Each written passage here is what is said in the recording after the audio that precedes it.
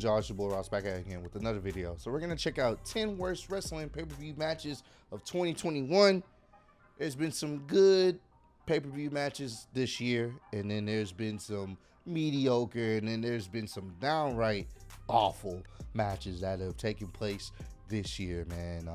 It's been a crazy year for wrestling. We had to deal with the pandemic at the beginning of the year, then we started to get fans back. We got some epic returns like CM Punk and Daniel Bryan going to AEW. Like, we had some pretty cool moments, you know what I'm saying? And it's just one of those type of things where it's like wrestling as a whole this year has had its highs, it's definitely had its lows. So we're gonna check this out, see what Parts Unknown has on their list of worst matches of 2021. Appreciate all the love and support. Let's get right into this video, man.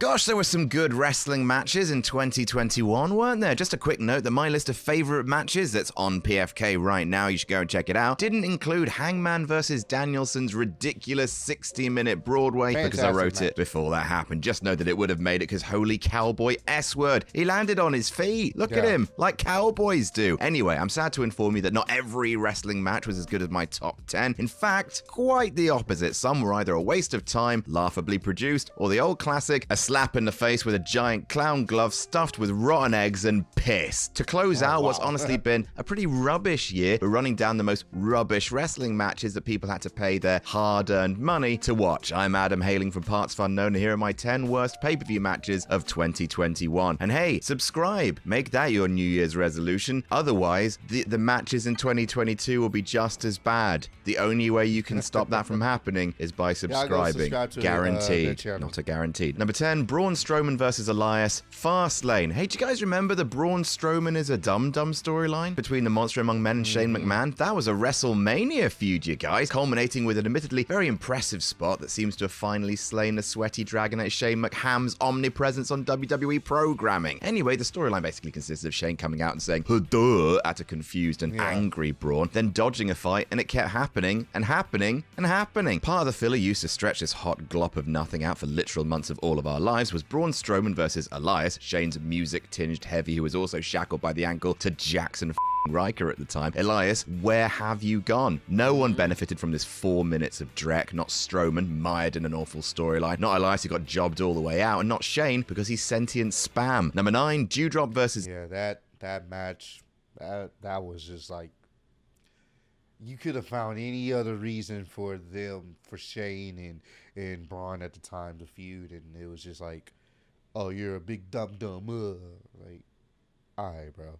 Zelina Vega, Crown Jewel. WWE's legacy of bad things in the name of Saudi money continued apace with Crown Jewel, which was annoyingly, from a show quality perspective, pretty darn fine. Heartbreaking that, between the main, the opener, and the very good indeed women's triple threat, the show was a giant step up from past indignities. However, there was at least one stinker on the card, courtesy of Dewdrop versus Zelina Vega to crown the first ever Queen's Crown, the Crown Queen of Crown Jewels in the Queen's Crown. Just call it Queen of the Ring, Jesus wept. Honestly, this match is partially on the list, not just because it was bad, and it was, with Dewdrop randomly wrestling heel for no reason and with no build-up, but it's also here to talk about how bewilderingly bad the entire tournament was, with the matches given an insulting lack of ring time, both compared to the King of the Ring matches and matches in general. Bell to bell, totally every single match's runtime in the entire tournament added up came to 19 minutes and 20. That's awful. 19 minutes out of a whole tournament. You telling me that's all they're worth? It's 19 minutes. That's truly awful. They booked the women's side of it so poorly.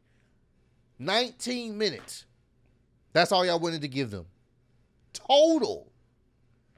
And that's why we got the end product as it was. It was awful. 4 seconds, an average of 2 minutes and 46 seconds per match. Bleak that in the year of our Lord 2021. Number 8, the pizza thing, Survivor Series.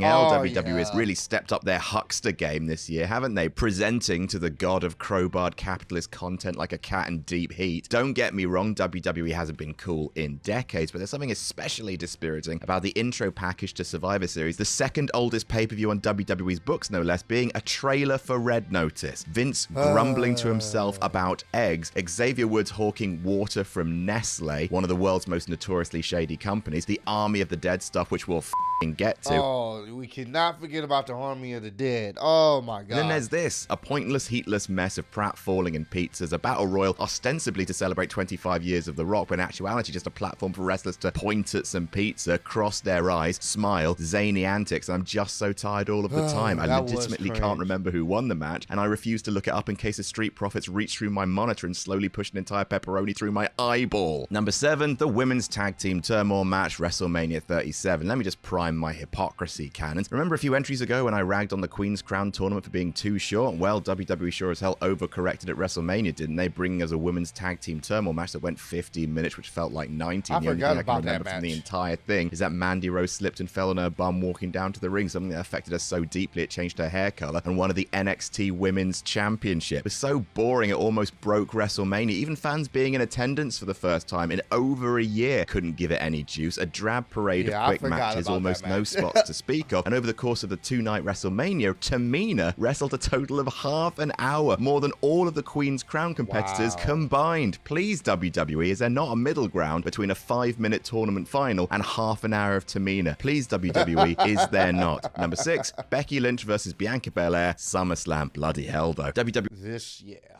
This has to go on that list, man. They did Bianca Belair so dirty. I'm sorry. There's a better way to have gotten the belt on Becky Lynch, and not ruining someone's championship run is the way to do it. That's just my personal opinion. WWE's incomprehensible booking of their women's division has been a real story of this year, and in one of the biggest yous to their fans in recent memory, this happened at SummerSlam. Now, to be clear, the concept of having beloved anti-hero Becky Lynch returning, doubling down on the obnoxiousness that her character already had before she left to make a little rollinch, and turning heel right in the middle of a welcome home parade on one of the biggest shows of the year, that's a fun and interesting idea. And indeed, Big Time Bex has been great since they clarified it was a heel turn, but goddamn did they not make that clear at SummerSlam itself. Becky Lynch returned, cheap-shotted Bianca Belair, and ended her unstoppable run post-WrestleMania in 26 seconds. WWE have handled the EST with care since then, but this felt like a huge slap in the face, making Bianca seem like a rookie for the sake of a brief pop. And there's legitimately no reason why this couldn't have been a full match with an actual narrative that clearly demonstrated Becky cheating to win. A potentially great story handled in the worst possible way. Number 5, the barbed wire exploding ring deathmatch Revolution. Sorry guys, but I mean, yeah. Sorry. That I didn't watch the match, but I've seen clips of that barbed wire explosion. It did not go the way they wanted it to go. I can tell you that now. AEW are currently the hottest fire they've ever been, thanks to a combination of huge defections, barnstorming matches, and consistent long-term booking slowly but surely paying off. But that is not to say that everything's been smooth sailing this year, with AEW still trailing WWE in terms of basic production. For the most part, it almost works in AEW's favor. It's less micromanaged, there's fewer camera cuts, the lack of a glossy sheen makes it feel a bit more real, a bit more intense. But sometimes it blows up in the company's face, especially when what they planned doesn't blow up in the company's face. At Revolution, Kenny Omega fought Mox in a barbed wire exploding ring death match, with the stip being that if the timer expired, the ring would explode. The match itself was pretty good, lots of stupid barbed wire ring rope splody spots. Then after the match, Kenny and friends left Moxley for dead in the ring. Eddie Kingston turned face to save his best friend, the highest of drama. The countdown reached 0, and then, oh no. Oh, absolutely no, though. Genuinely, it's one of the worst bits of wrestling production maybe ever, and it's not about casting blame, it's just a simple fact. This is embarrassing. The only time to date that the ending of an AEW pay-per-view has been booed down by its fans, ruining what could have been a moment of the year. Sometimes a match is only as good as its finish, and this is one of the worst finishes of the year. For sure. It was just sparklers and smoke. Huh? Not the worst, though. Number 4, Roman Reigns versus Demon Finn Balor, Extreme Rules. Me purple. Talk about a great match that no one will ever remember because they're too busy pissing themselves laughing at one of the worst finishes since that Hell in a Cell match. A finish so monumentally embarrassing and character destroying that it might... I'm gonna be honest with you.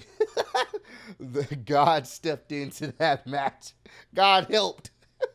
In the way of a cameraman unscrewing one of the turnbuckles.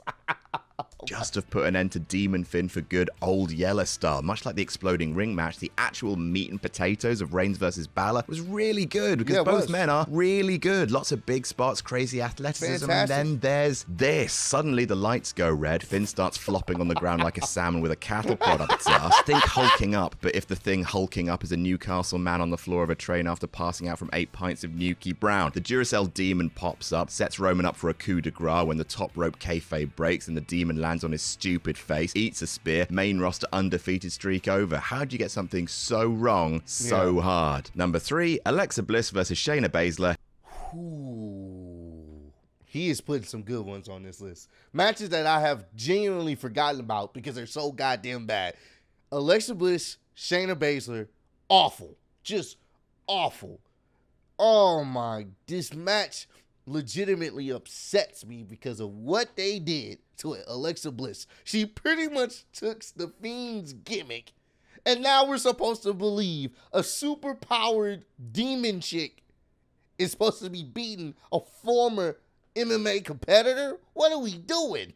A Hell in a Cell. Spoiler, the rest of this list is going to be WWE trying and failing to do spooky bullshit. You've been warned. Alexa Bliss has had a hell of a 2021, from her beloved pig Larry Steve passing away to having all of the internet's worst wrestling fans coming after her for air quotes stealing the Fiend's gimmick. If your reaction to WWE dropping the ball on the Fiend was to go after a performer just doing the job asked of her, have a long think as to whether or not wrestling might be too academic for you. Anyway, most of what WWE had Alexa doing this year was dreadful. The result of an 8-year-old being tasked with rewriting Beetlejuice in 20 minutes. The match with Randy at Fastlane, the match with Eva at SummerSlam, the winking doll, all of it a hodgepodge of hackneyed horror tropes, no actual substance, story, or game plan. The second worst of them all was this: Alexa versus one of the greatest and most legit NXT champions in history, Shayna Baszler. All of this sucked, from Shayna being scared of the fact that Alexa Bliss is famously double-jointed, to Reginald's oh no scary horseplay at ringside, to a laughably possession of Nia Jax, none of which, of course, played into the finish of the match in any way, shape, or form. Don't worry, though, it does get worse. Number 2, The Fiend versus Randy Orton, WrestleMania 37. 1 year on from the Firefly Funhouse. This is what we get. This is what we deserve. After months of The Fiend stalking Randy setting The Fiend on fire, Alexa prophesying his return like the Hot Topic Silver Surfer, The Fiend returning like a burnt pizza roll. This is the payoff. The Fiend appears out of a Jack-in-the-Box, which, you know what, could have been great, but then gets distracted by Alexa looking like a mannequin of Hela from Thor Ragnarok, melting in the Florida heat. Randy hits the RKO. That's your lot. 5 minutes. One promo aside, that was a wrap on Bray Wyatt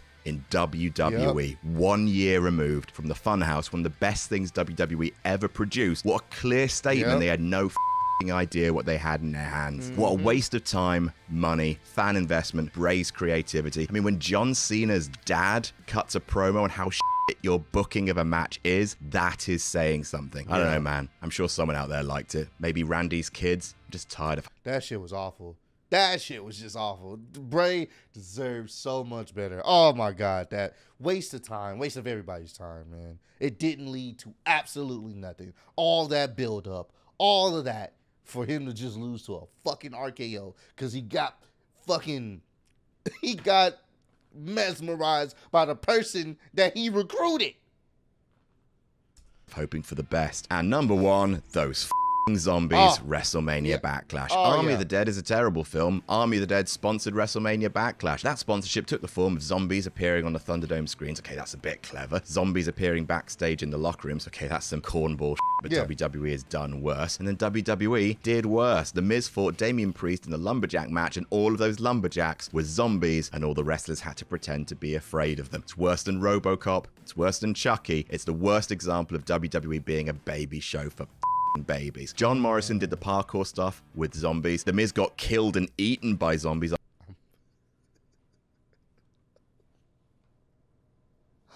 Fucking zombies, bro.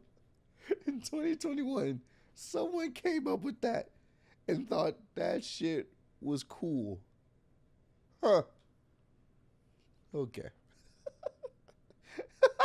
after suffering a major real-life injury and wrestling on like a f***ing hero. Damian Priest continued his run as WWE's pop culture liaison after the Bad Bunny stuff. What's worse is that literally every other match on the Backlash card was great. Reign Cesaro, Ripley Charlotte Asuka, Lashley Strowman McIntyre, all shown up by the presence of this clown car pootling down the ramp, exploding and dominating the conversation. The E in WWE stands for entertainment. WWE have produced some absolute classics this year. On almost every single pay-per-view they put out, there has been a potential match of the year candidate, and then there's also been one of these. Happy New Year, everyone. Can't wait to do this again next year. And that's the thing, man. It's so crazy. I have Cesaro versus Roman Reigns as one of my favorite matches of the year. I put that in my top 5. And then the same pay-per-view, you had that bullshit. That's what I'm saying. It's like they have to have a bullshit match that makes no sense after putting on at least one match of the year contender. It's just dumb. It's just absolutely dumb. I don't know who be booking some of these matches. I don't know why some of these matches happen, but it's like they have to have something cringe and or stupid on one of their shows. I will never understand it. Never understand it. But comment down below. Let me know, what was the worst match for you guys this year in AEW and WWE? Hell, it doesn't matter, any other promotion. What was the worst match for you this year of 2021? I'm gonna have to give it to the Zombies one. Yeah, the zombie one. I could just excuse the Alexa Bliss one, as you know, as much as I can tolerate, but the zombie one, that takes it to a whole new level of absolute cringe. I'm sorry. But comment down below, let me know what's your worst match of wrestling, worst wrestling match of this year. It doesn't matter what company it's in. But appreciate all the love and support. Road to 70K. Appreciate y'all kicking with me. See y'all on the next one. Peace.